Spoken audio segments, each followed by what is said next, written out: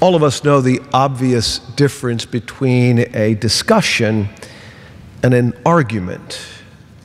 In the first one, there is real communication and dialogue, but the latter is more of a kind of engagement, hostile opposition. And I propose you today in our gospel, the Sadducees are attempting this second aspect of engaging, that of argumentation. They're locked in a struggle for power and influence in the chosen people. We're now in chapter 20 of the 24 chapters of Luke's gospel, as we are now nearing in 2 weeks the end of our liturgical year. In chapter 18, our Lord has told the apostles of the necessity he must go to Jerusalem to suffer and die. In chapter 19, St. Luke has recounted that entrance into Jerusalem. And then the first activity of the Lord there, which is the driving the money changers out of the temple. And immediately after that event, we are told that the leaders of the people were intent on finding a way to put him to death. And now in chapter 20, there are 3 attempts, if you will, and the last one of the 3 is the one we hear about in our gospel. The questions posed by the Sadducees about the brothers successively marrying the one woman and what that will mean in eternity is not meant for any real and meaningful discussion, but it is an accusation against the Lord to try to trick him and to trap him. But of course, Jesus knows this. He is God, and he is preaching in the temple this sign of God's presence among the people.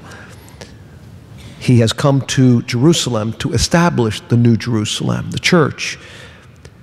And so he does not respond to their argumentation with that same level of anger, but he responds as he always responds, in love, to propose to them a deeper understanding of who he is and how life is meant to be lived in him now and then for eternity.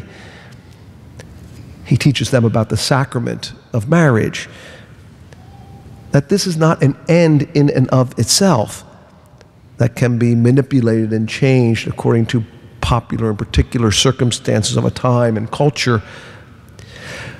But the sacrament of matrimony is something that points us to the love of God, as Christ loves the church and unites himself to her to fill her with life and grace. A man and a woman are united in marriage, sealed by his love in a permanent and life-giving embrace that then discloses and symbolizes God's love for us. But just as we have signs and symbols to guide us whenever we're on a long journey, whether it be on the roads or in the airports, once we arrive at our destination, we don't need signs anymore. In the kingdom of heaven, there is a union with God that every person will experience that fills them with perfect and unending love to which marriage is meant to point. All of our loves flow from God's love for us, and all of them must then refer back to and be ordered to our love of God. This is a lesson of our first reading. This chapter of the second book of Maccabees tells of the horrific torture of 7 brothers in the presence of their mother. And we hear today of the first 4 brothers, their heroic courage that is nothing less than an acknowledgement of the truth that God has given us our life and everything in this life, and that we are then called to give back to him all that he has given to us.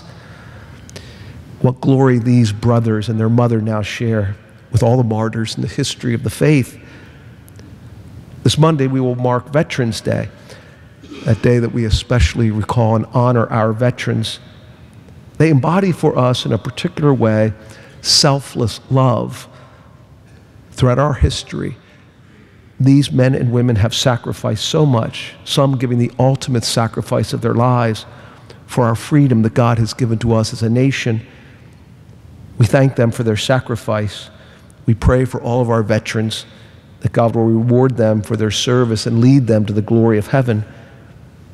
We pray that their heroism may inspire us.